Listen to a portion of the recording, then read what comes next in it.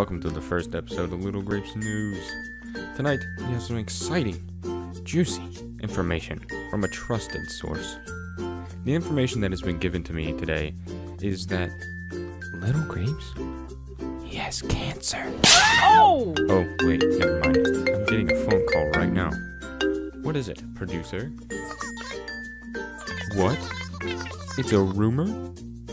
Started on Tumblr? Huh, never saw that one coming. Okay. Alrighty then. Well, looks like that was false, and we squashed that grape right there.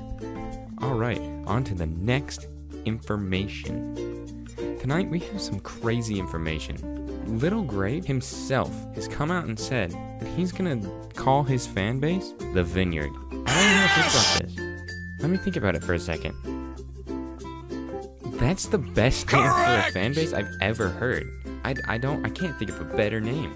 It fits perfectly with his theme and everything. It's perfect. It's perfect. It's perfect. It's perfect. Now for our final piece of information tonight. I've heard some folks are saying that Lil Grapes is the worst rapper ever. What? I got something to say to you guys. You guys got it all wrong. He's the best. And he's like the Bob Ross of the rap community. So there's no point in making fun of him. I mean, just look at the little guy. I mean, yeah, just look at him. My point is proven by just a picture. Alright, that's it. That's all I got for the first episode of Lil Grape's News. See you later.